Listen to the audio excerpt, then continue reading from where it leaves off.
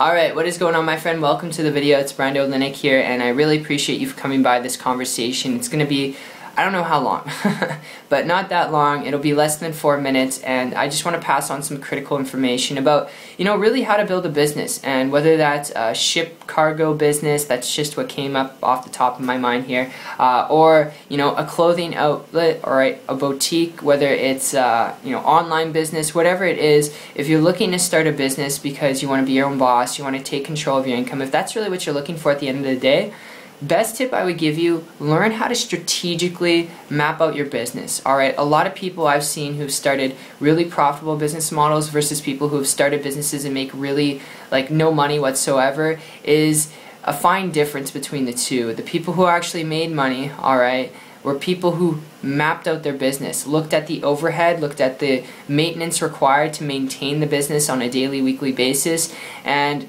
took it to a whole nother level because they're able to map that out and get an understanding. People who didn't completely overlook that just got started because they thought it was a good idea, they thought it was cool, it was one of their passions. And one of the misconceptions is a lot of people go and get started in businesses because they're passionate about it.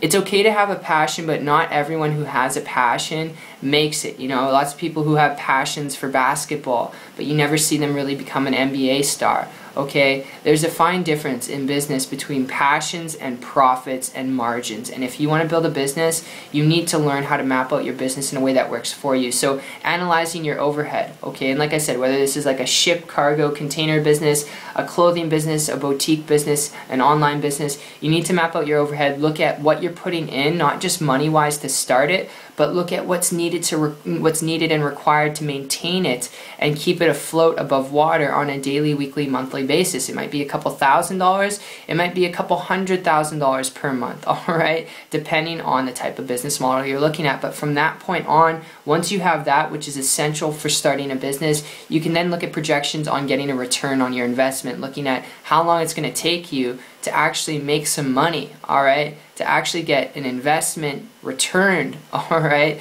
So it's very critical, and I figured I'd just share this with you without trying to confuse you or overwhelm you, so I hope that did make sense. And I'll just leave you with this last tip. If you are looking at starting a business because you want to create leverage, you want to be your own boss, you want to make your own money, if that is what you're looking for to take control of your income in life, I would advise you, before you consider taking a traditional road where you're dealing with supplies, equipment, employees, alright, where you're dealing with profit margin cuts, alright, I like to call it, where your profit is actually getting cut down because you have that overhead.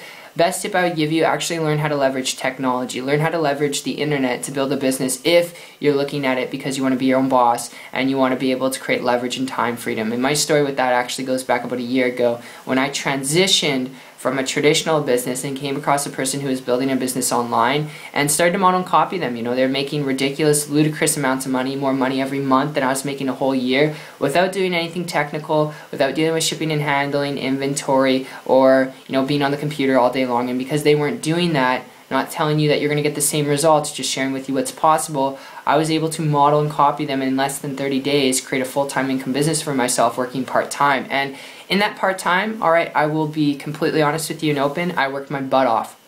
I worked my butt off. I learned a lot of stuff and I worked my butt off, and you'd have to do that in any business. So because you'd have to do that in any business regardless, best tip I would give you, if you're looking to create leverage and a highly profitable business model where you can afford what you're passionate about but have the time freedom to enjoy what you're passionate about, learn to build a business online if that's really what you're looking for. Save you a lifelong time of blood, sweat, and tears. So I hope you enjoyed this video. It's been fun talking with you, and I look forward to seeing you on the next one, seeing your success story. And to end off, if you want to learn a little bit more about how to build a business on the internet, if you're willing to work, willing to learn, connect with me on my site. Check it out. It's 123marketingtips.com. I'll put a link in the description, and I'll see you there. Take care.